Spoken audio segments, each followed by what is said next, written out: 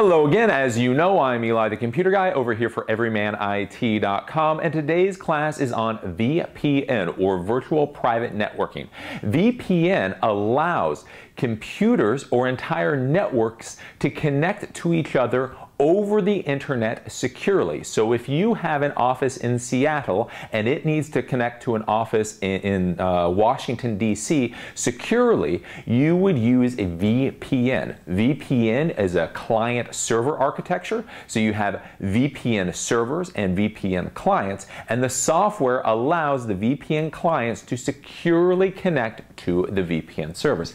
Today's class is going to talk about that. We're going to talk about the clients, we're going to talk about the servers, we're going to talk about the theory, how all of this works, and then practical applications in the real world. VPN technology is nowhere near as complicated as most people think. There's a lot of theory behind how VPN works that is very complicated, very sophisticated, very hard to understand. But for you to actually use VPN technology, you basically just click connect, username, password, done.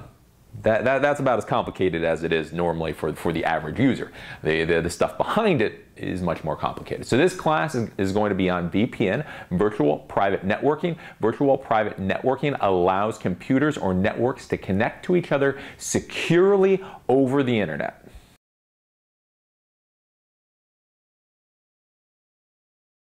So in order to understand VPN, or Virtual Private Networking, we have to go back and we have to talk about how the internet was created and what it was created for in the first place. Now, as we've discussed before in the other networking classes, the internet was created by the US military so that the Army could try to maintain communications during a time of massive nuclear attack. So, you know, when you go to the movies and you see these movies about Armageddon, or a nuclear bomb going off in New York. Well, what the Army, what the military was worried about is what happens not if one nuclear weapon goes off, what happens if 20, 30, 40, 100 nuclear weapons go off? What happens if the 50 major cities in the United States suddenly get vaporized? They just no longer exist.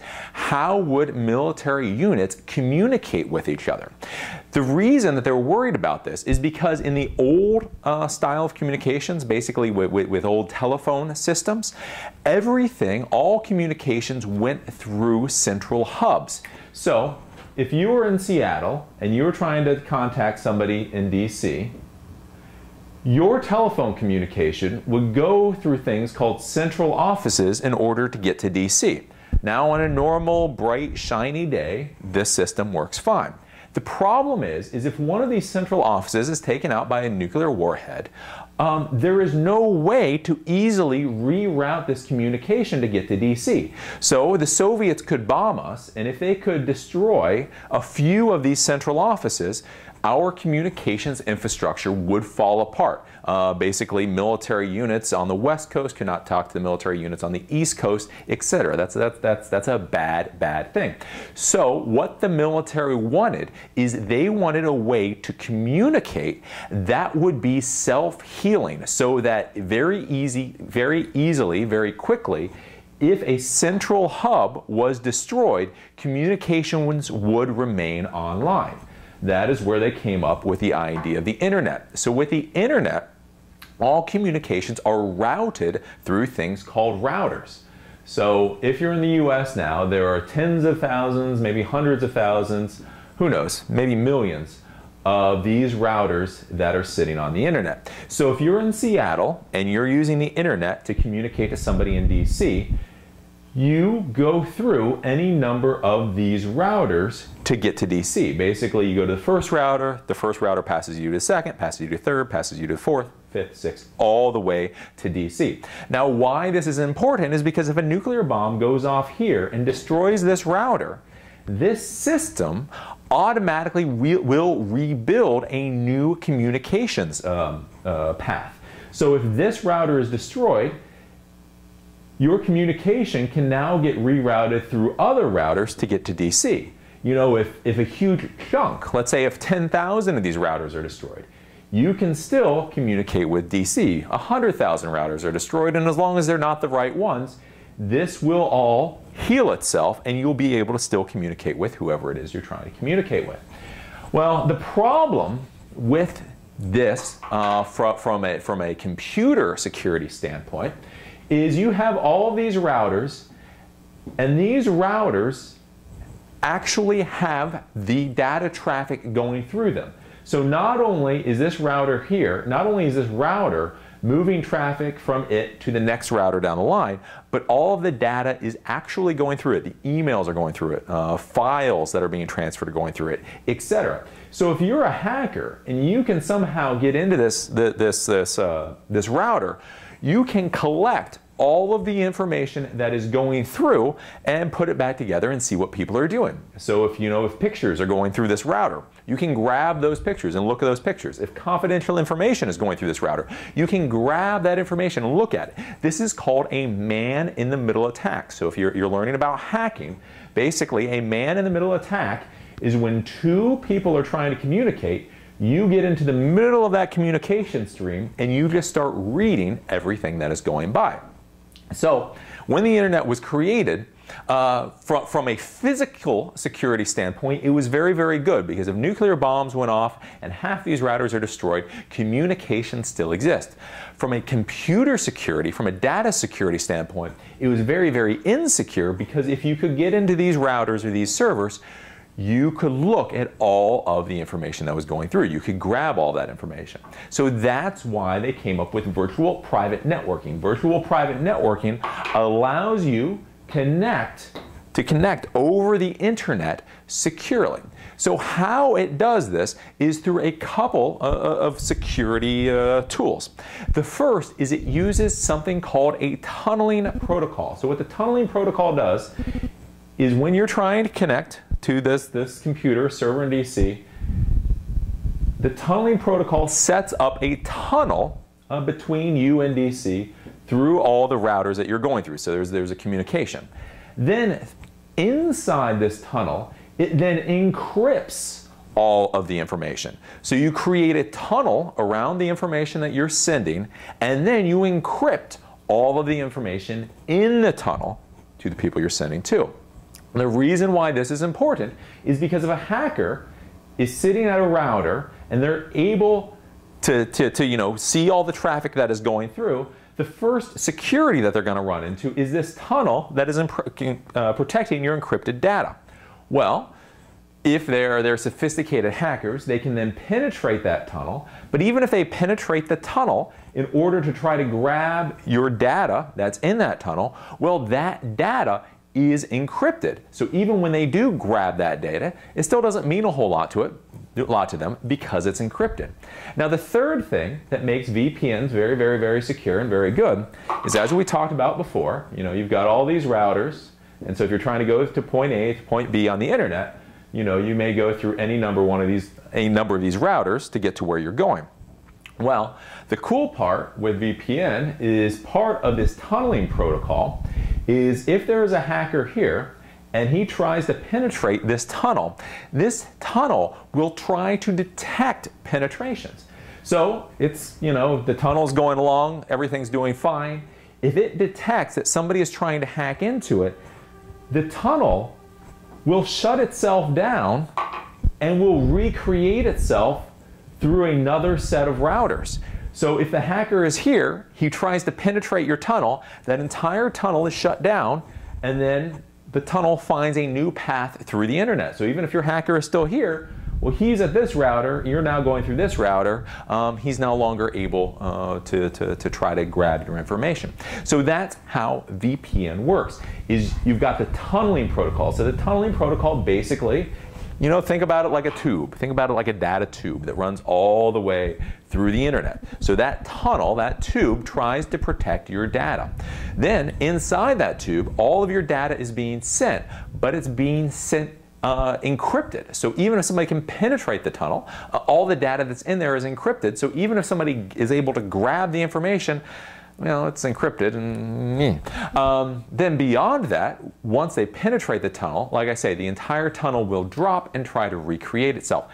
This is how VPN, virtual private networking, works. And as we talked about, why we need it is because the original internet really wasn't secure from a data security standpoint.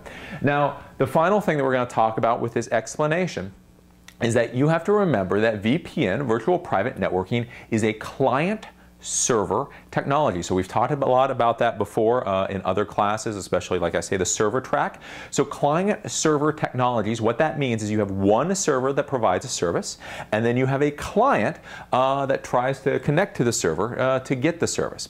So whenever you're dealing with a VPN technology, you will always have a VPN server. This VPN server will be sitting in your office or wherever it is that you're going to be trying to connect to. Then you have a VPN client. The VPN client is generally installed on the computer that you're using that will be connecting to this office somewhere. So if you're using a laptop computer, you may install or you may use a VPN client that is already installed onto that computer. So what happens is you turn on the VPN client on your computer, on your laptop. It'll say, where are we trying to connect to? So generally you'll give it something like an IP address or an external IP address of where you're trying to connect to. So you know this office here has an IP address of 10.1.10.1, let's say. So in the VPN client, you will put that IP address. You will then put your username and your password. What will happen is when you can try to connect to the VPN server in the office, your connection will go all the way through the internet, zigzag around the internet, and then come here to this VPN server. The VPN server will then look at the credentials that you gave it, the username and password, and then it'll say, is this person allowed on the network or not? If you have the right credentials, it will allow you to be on the network. If you don't have the right credentials, it will shut you out and you won't be able to use the network.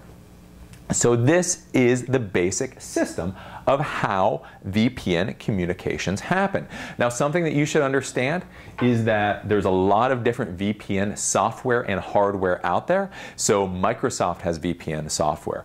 Cisco has VPN software. There's OpenVPN, all of these types of things. One of the main things that you have to remember is that whatever VPN server you're using, you have to use the VPN client that will work with it. So Cisco VPN will not necessarily work with Microsoft VPN. Microsoft VPN won't necessarily work with OpenVPN, etc. So this is a client server technology. So we went over the basics of what VPN, virtual private networking, is. So this is where we create a tunnel through the internet so you can securely connect to your office. The tunnel protects your data. The data that is being sent through the tunnel is encrypted, and if somebody penetrates that tunnel, the entire tunnel shuts down and then tries to recreate itself in order to thwart hackers, trying to get into it. Now, when you're doing VPN, this is a client-server technology, so you're going to have a VPN server in your office, the building that you're trying to connect to, and then your laptop computer or your smartphone or whatever will have a VPN client which will then connect to this VPN server. You'll connect using the external IP address. You'll give it your username, your password. That will all be sent to the VPN server. If it is correct, then you'll be allowed to be on the network. If it is incorrect, obviously you won't be allowed to be on the network. But that is the essence of what VPN, virtual private networking, is.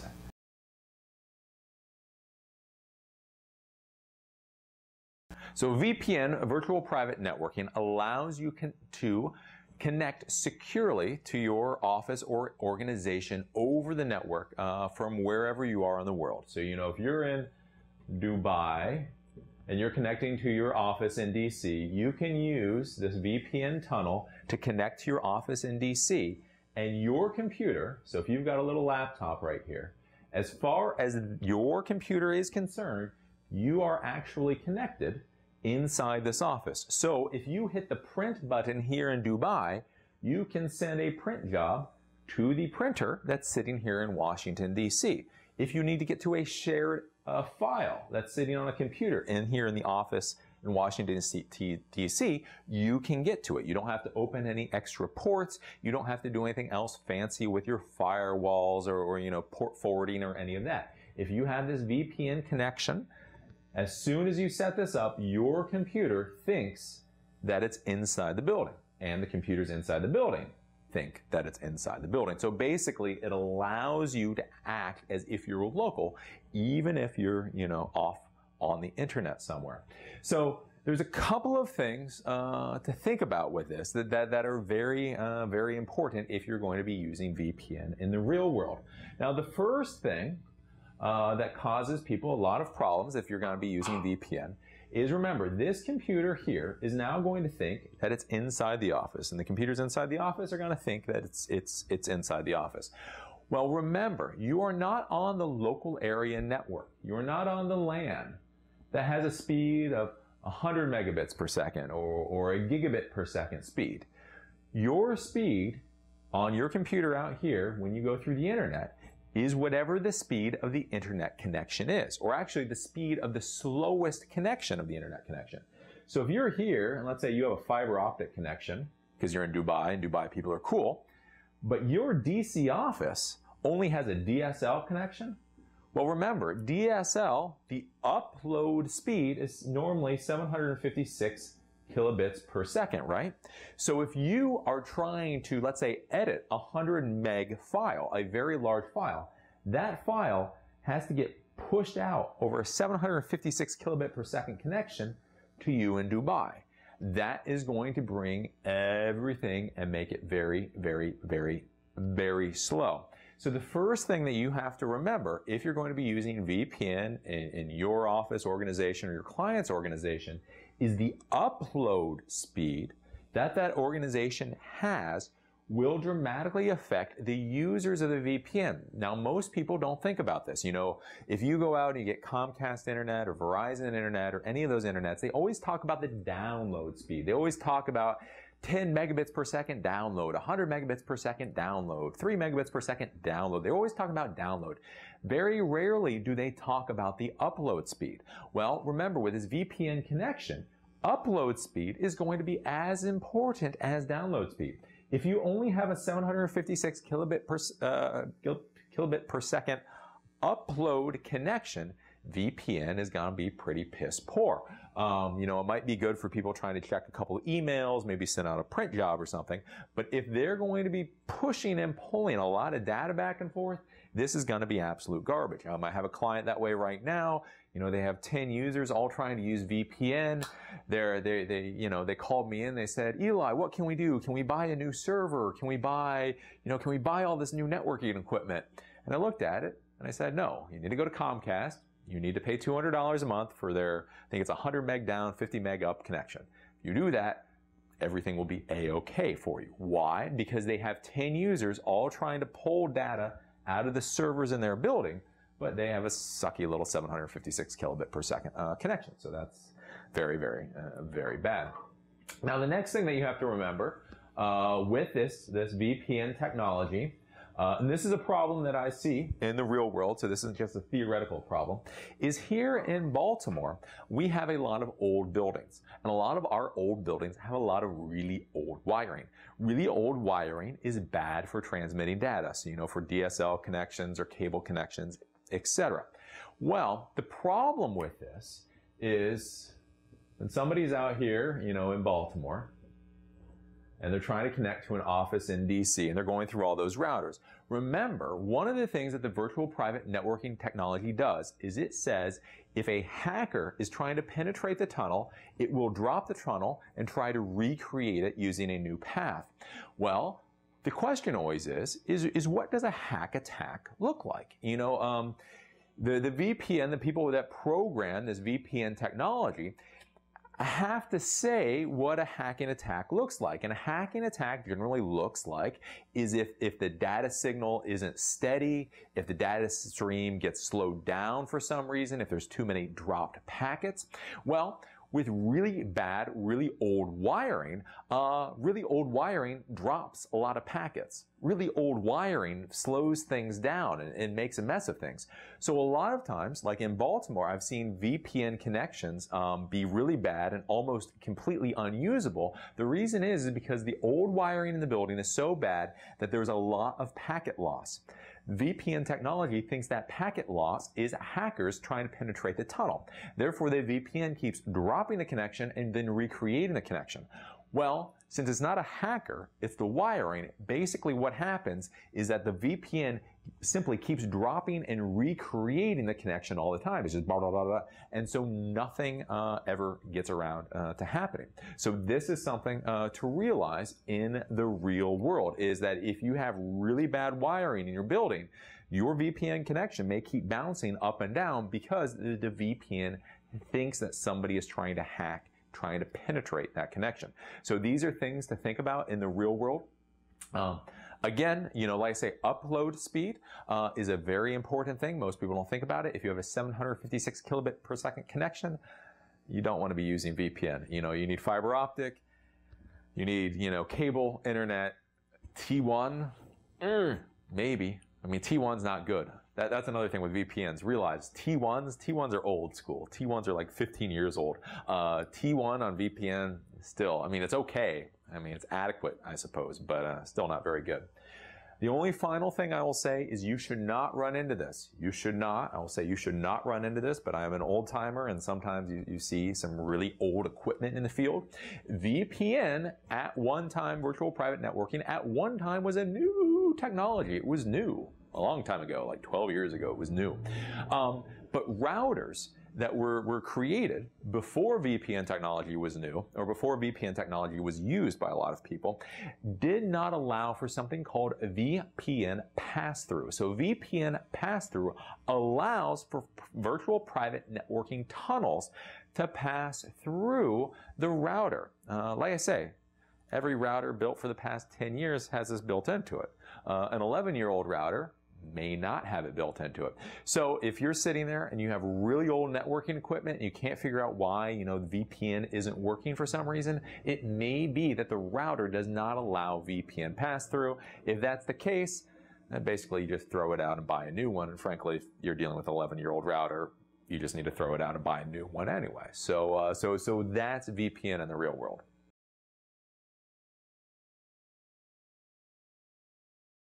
So that's all there is to virtual private networking. So virtual private networking allows you to connect to an office or organization's internal LAN, their internal infrastructure, through the internet. So you're sitting out in Dubai, you're trying to connect to an office in DC, you can go through the internet, VPN creates a tunnel, it encrypts the data within the tunnel, and then if any hackers try to penetrate the tunnel, it drops the connection and tries to recreate it somewhere else.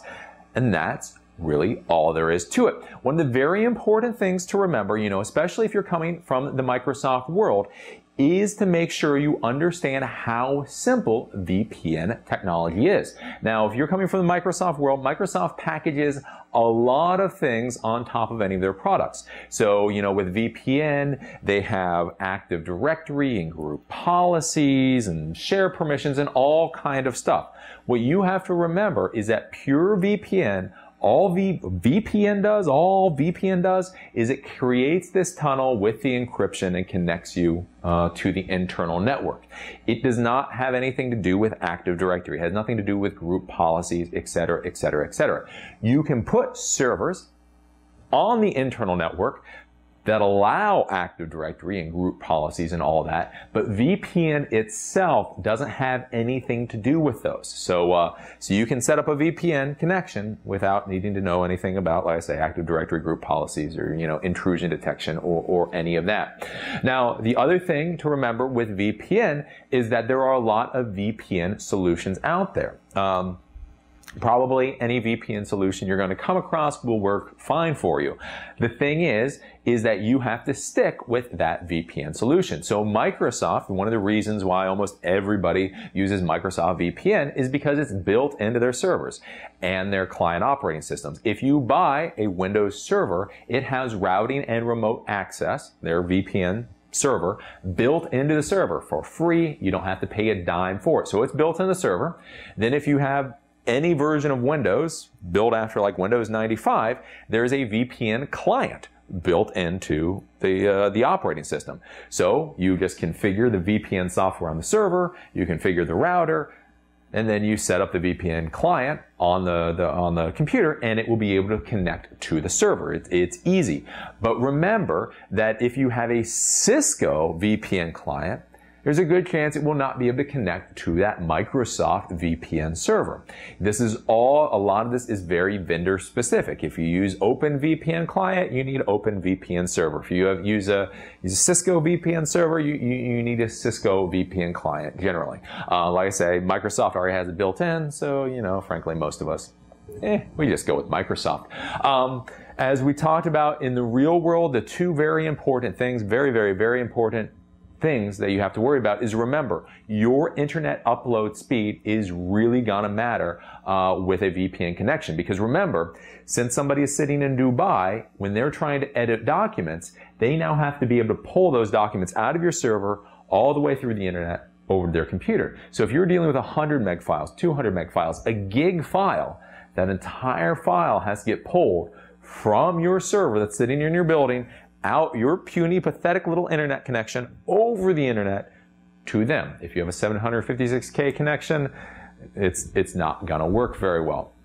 Final thing, again, you know, if you're in a city like Baltimore, remember, old wiring is very bad for transmitting data. You know, data needs good, clean, newish, you know, less than 20-year-old wiring to really be able to move efficiently, effectively.